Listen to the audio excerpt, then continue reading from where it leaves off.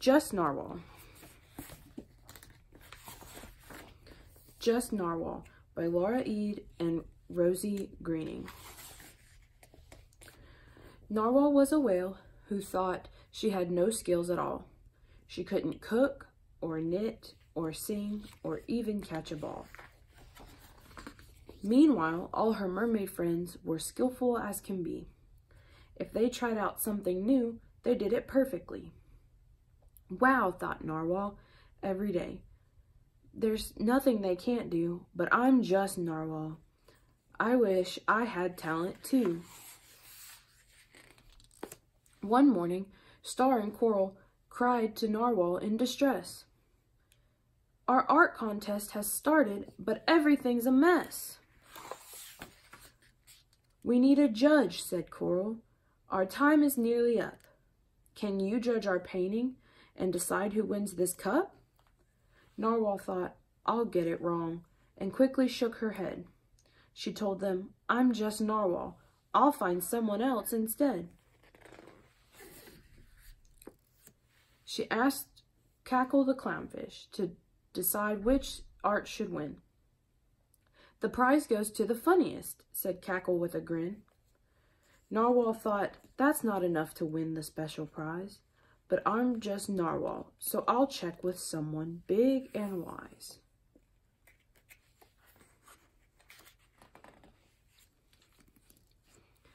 She found a big blue whale and asked, which painting is the best? The biggest, shouted Jumbo. Forget about the rest. I'm not sure. Size is everything, said Narwhal quietly. But since I'm just Narwhal, I'll make sure Shelley agrees. Shelley scudded around the art, but judged them selfishly. The shellfish said, the winner is the one that features me. Narwhal looked around and thought, these choices don't seem fair. They can't judge on one thing alone. There's so much more to compare. Narwhal swam to join her friends. I've let you down, she cried. We need a fair and honest judge who sees how hard you tried.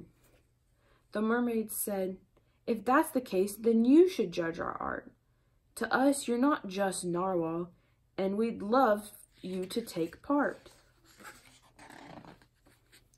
Narwhal gave a nervous smile and said, okay, I'll try. She wrote down a list of qualities to judge the paintings by. Narwhal swam around the art and studied each with care.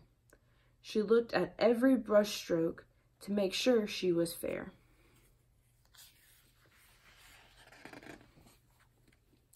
At last, she said, each piece of art is special in its own way, but one checked every box for me. Star wins the first prize today.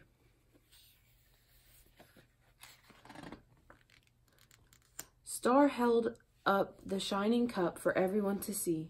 Then Coral rushed to Narwhal, and she hugged her gratefully. She said, you're the finest judge we could have ever found. You're fair and open-minded, the most just Narwhal around. From that day on, Narwhal would judge each contest she could find. And though she couldn't dance or sing, at last she didn't mind. She thought, my skills are hidden, they're not obvious to see. But just like all the paintings, there is so much more to me. The end.